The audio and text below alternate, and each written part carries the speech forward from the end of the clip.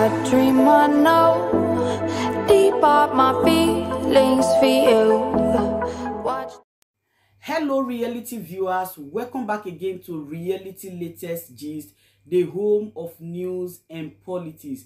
For this channel, we dey drop news every day and we dey react to every videos wey comes our way. And na reality news now we dey drop for this channel, and we dey also dey talk am as e be. If today na the first time we say you dey come across this channel, you are highly welcome. Thank you so much for stopping by. And if you are returning subscribers, I appreciate all of una for una massive support to this channel. I say may God bless all of una in Jesus name. Amen. I get video wey I want present to una this very moment, and I go dey follow una dey watch the video. After we don watch am together, make we drop our opinion constructively for the comment section. Like our videos and also share our videos if possible. Bye for now. Tomorrow, any killing anymore by the military in Biafra land.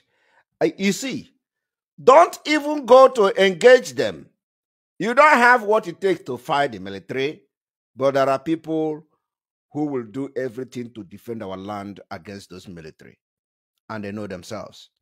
But you see, every group in Biafra land, I am not just talking to every group. I am not just talking to a particular group now.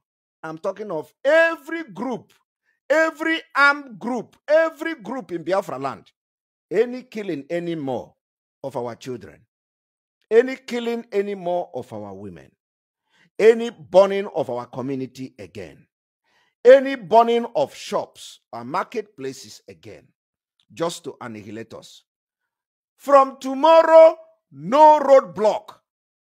Any place they molest anybody in Biafra, we want them to show us the same roadblock in the northern Nigeria. We want to see how many roadblock do you have in Katsina State. We want to see how many roadblock of the military you have in Sokoto State. These are the places where the bandits have taken over, mounting their flag.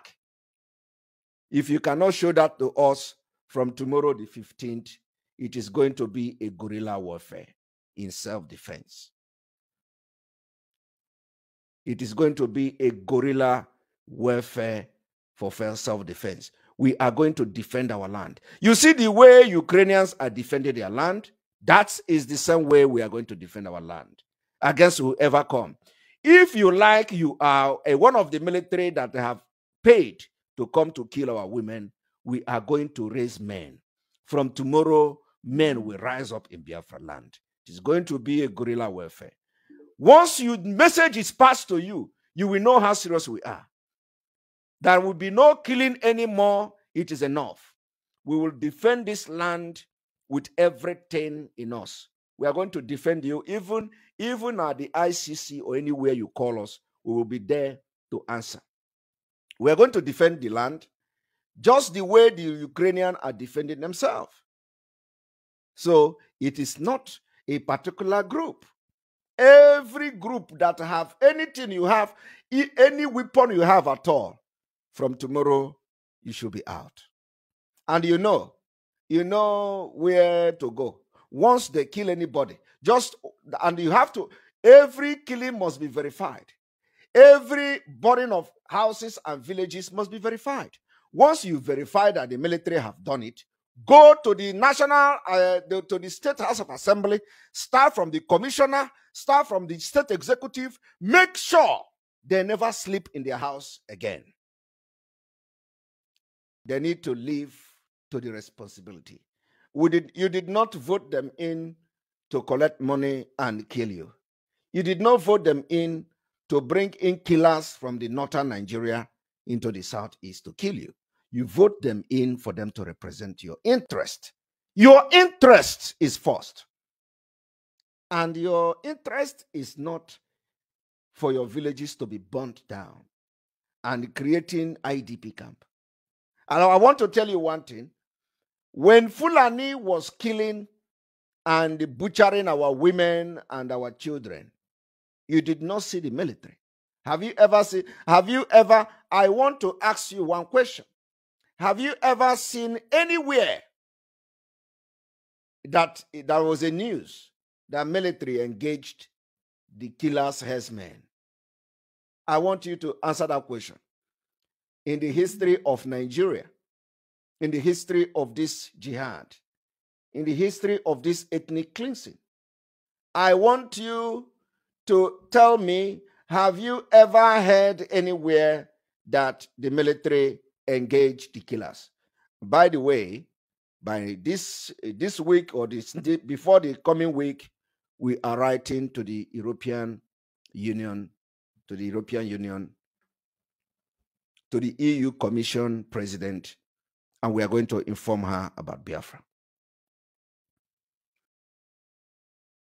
Before this next week, and we are not hiding anything. Of course, there are things we are going to keep secret, but just to inform you, by next week, they are going to hear from us. All these things are just for formality. Okay? So that they are going to have knowledge that Osetigo. And if anybody think that what we are going to be doing going forward is wrong, they should go and live our life in Biafra land. First of all, they will drop their nationality from where they come from. I was reading the reason why the European Union and the NATO are going against Russia is because they say they don't want to allow people to live self-determination of Ukrainians. And I begin to ask myself, self-determination for Ukrainians? Ukraine is a sovereign nation. The sovereign nation also fighting for self-determination because that was what a lot of them are telling people in Europe, that Russia is interfering in the right to self-determination of Ukraine. I did not know that, a nation that already have independence, that people can also interfere to the right to the self-determination. But do you know why they use the word self-determination of Ukrainian? Do you know why? Because it is about the right to choose NATO. The right to choose NATO. So if Ukraine as an independent state, as a sovereign state, can be agitating for self-determination to join NATO, and we, the black people in Africa, also decide to continue to fight for our self-determination, and the oil you are using in Europe is coming from our land, just like the way you are using the oil from Russia, and you pay no attention to our problems, but you pay attention to natural resources coming from our land. Is that not evil? Is that not enough reason for hell to let loose? You see, the only problem, the only difference between us and what is happening around the world is that we are not suicide bombers. It is not in our blood. It is not in our culture. We are not people that take their life to make a point. That is the reason why Iraq have not repeated in Biafra or in Nigeria, because this time around it's Nigeria. That is why Syria have not happened in Nigeria. That is why Libya, the state of Libya, the situation of Libya have not repeated itself in Nigeria, because where the oil is coming from are predominantly Christians. Our culture is different. We do not take life of people.